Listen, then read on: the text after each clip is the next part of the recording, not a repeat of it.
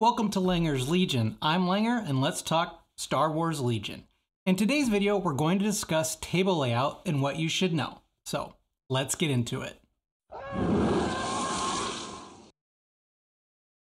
Welcome to another how to play video for Star Wars Legion. This time I thought I would cover something that on the surface is less sexier than battle forces and tier lists, but nonetheless extremely important, and that's tabletop design and layout. I mean, you can't really play a tabletop miniatures war game without the tabletop.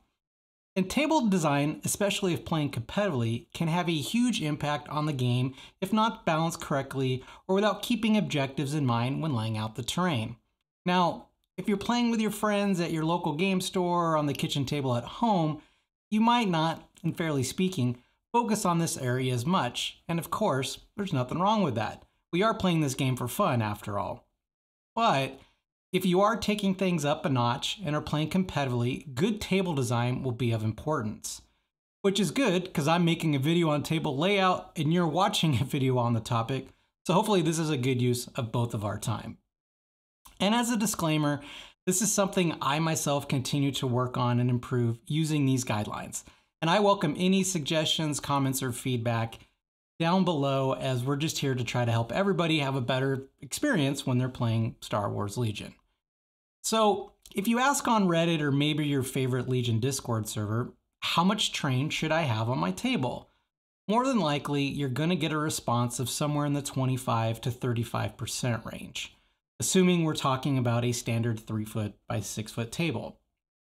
And this is not a coincidence, though if you are new to the game, you might not know, as Fantasy Flight Games, the original developer of Star Wars Legion, published a document titled Star Wars Legion Tournament Regulations.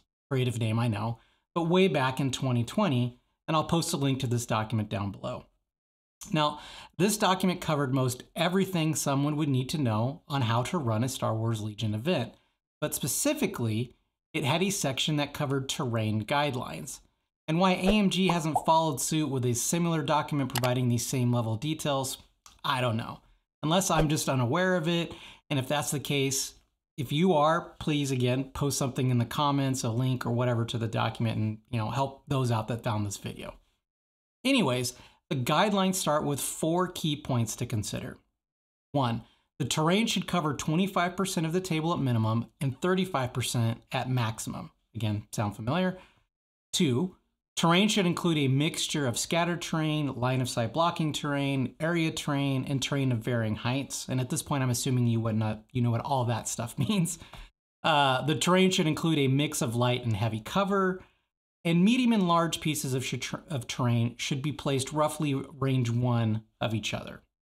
Now, going beyond these core 4 guidelines, they do go on further to say that you should have 3 to 5 medium-sized pieces of line-of-sight blocking terrain of height 1 or lower, 1 to 3 large line-of-sight blocking terrain pieces of height 2 or higher, 2 to 4 pieces of area terrain, 0 to 2 pieces of difficult area terrain, and these can be the same pieces that we just talked about in the area terrain section, and finally, 8 to 12 pieces of scattered terrain.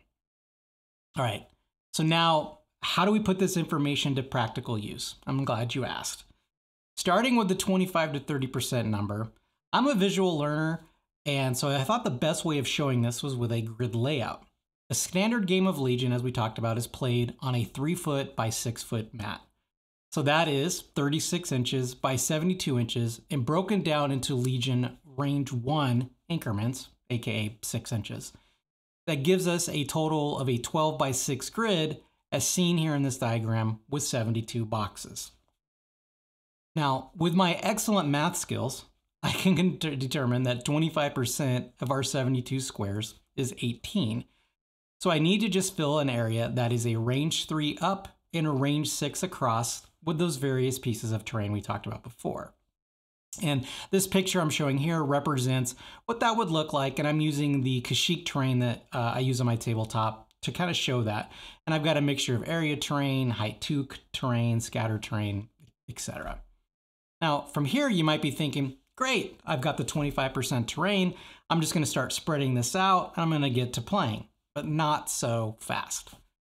Additional thought is needed And more specifically, how is your terrain going to account for the various deployment and objective strategies one can play in Legion?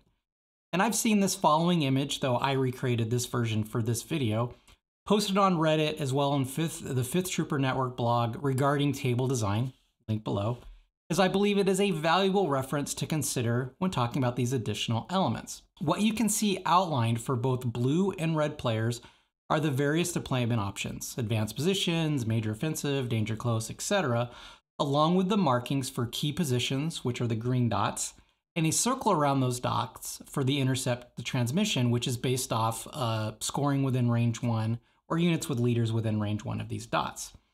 And both of these objectives are extremely common in competitive lists, and keeping these in mind, along with those various deployment types, are key to building a good but fair tabletop.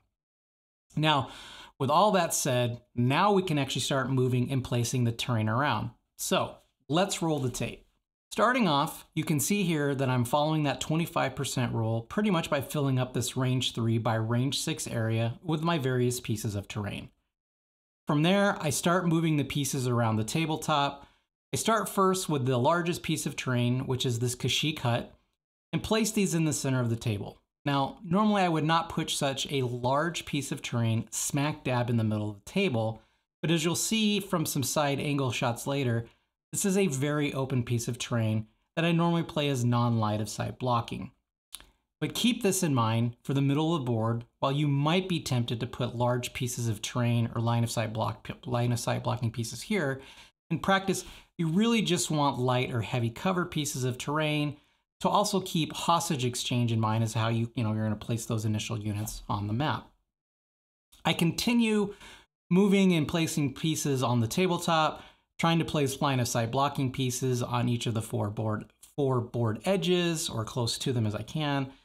Placing the area terrain pieces, as you see here, one side has this rock formation, the other has this grouping of trees. And then each side has a height 1 and height 2 terrain pieces that units can either climb on, or if they have the jump keyword, they can get to. From there, I'm moving the scattered terrain, which is these orange boxes and these base trees that I've made, along with these 3D printed tree logs and taller trees that I use as heavy cover.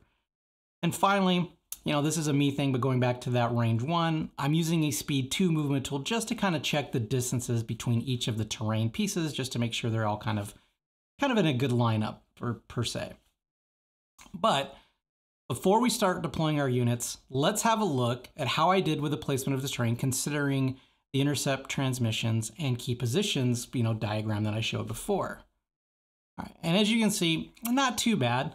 Looks like I might have been off just a little bit with these pieces on the left and the right for the terrain for KP and intercepted transmissions, but maybe, and this is what I'm going to go with, I just didn't line up the graphic correctly. But hopefully from this, the point does come across on what I'm actually trying to accomplish. And with that, we've got a table set up for some Legion. Now, I took a few side profile pictures so you could really get a sense of the board, as the top-down view does leave a bit to be desired on viewing of the various heights of the terrain.